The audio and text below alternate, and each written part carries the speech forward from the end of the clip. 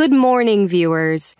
Today, I'm talking to Jack Carruthers, whose program Fix My House is wildly successful. Welcome to the program, Jack. Thanks for having me, Jill. So, Jack, how do you explain the enormous popularity of home renovation programs on TV? Well, Jill, my viewers fall into two groups. In the first group are viewers who have no interest in repairing or fixing up their homes. They simply like to watch other people go through the joy and pain of home renovation. The second group includes viewers who are very interested in DIY. They love fixing things, and they like to save money by doing the job themselves. It appears there's been a cultural change, too. In the past, people weren't very interested in renovating. If a house needed fixing, people called in the professionals. That's right, Jill. I think today, people generally want to live better lives, eat healthier food, live in nicer homes. People get inspiration from renovation programs. They get lots of ideas. Many projects don't require any previous experience, just intelligence and hard work. And some projects don't cost much. For example, you can update a bedroom for under $1,000. However, kitchens and bathrooms usually cost more than $10,000. But for major renovations, people still need professional help, right? Yes, they do. For example, if you want to remove a wall or add an extension, you need an engineer. You have to know what you're doing if you plan to attach a new room. Most people draft their own design and then give it to an architect or builder. I see a lot of women getting involved in home renovation. That's a cultural change too, Jill. More women are prepared to get their hands dirty and knock down walls compared to 50 years ago. I can't imagine my mother operating heavy machinery. But plenty of women enjoy that today. Plus, there are more women architects and engineers than there were in the past. So, how do you choose the people on your show, Jack? Well, first, they have to have an interesting project. Second, we'll meet and discuss whether the project can be completed in 2 weeks. Third, they may be required to move out while we work, so they have to agree to that.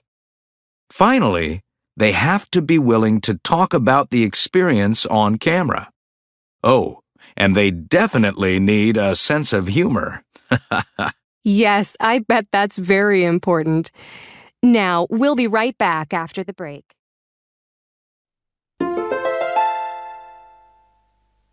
Good morning, viewers. Today, I'm talking to Jack Carruthers, whose program Fix My House is wildly successful. Welcome to the program, Jack. Thanks for having me, Jill. So, Jack, how do you explain the enormous popularity of home renovation programs on TV? Well, Jill, my viewers fall into two groups. In the first group are viewers who have no interest in repairing or fixing up their homes. They simply like to watch other people go through the joy and pain of home renovation. The second group includes viewers who are very interested in DIY. They love fixing things, and they like to save money by doing the job themselves. It appears there's been a cultural change, too. In the past, people weren't very interested in renovating.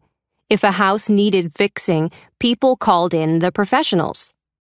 That's right, Jill. I think today, people generally want to live better lives, eat healthier food, live in nicer homes. People get inspiration from renovation programs. They get lots of ideas. Many projects don't require any previous experience, just intelligence and hard work. And some projects don't cost much. For example, you can update a bedroom for under $1,000. However, kitchens and bathrooms usually cost more than $10,000. But for major renovations, people still need professional help, right? Yes, they do. For example, if you want to remove a wall or add an extension, you need an engineer. You have to know what you're doing if you plan to attach a new room. Most people draft their own design and then give it to an architect or builder. I see a lot of women getting involved in home renovation. That's a cultural change too, Jill. More women are prepared to get their hands dirty and knock down walls compared to 50 years ago. I can't imagine my mother operating heavy machinery. But plenty of women enjoy that today. Plus, there are more women architects and engineers than there were in the past. So, how do you choose the people on your show, Jack? Well, first, they have to have an interesting project. Second, we'll meet and discuss whether the project can be completed in 2 weeks. Third, they may be required to move out while we work, so they have to agree to that. Finally, they have to be willing to talk about the experience on camera. Oh, and they definitely need a sense of humor. Yes, I bet that's very important. Now, we'll be right back after the break.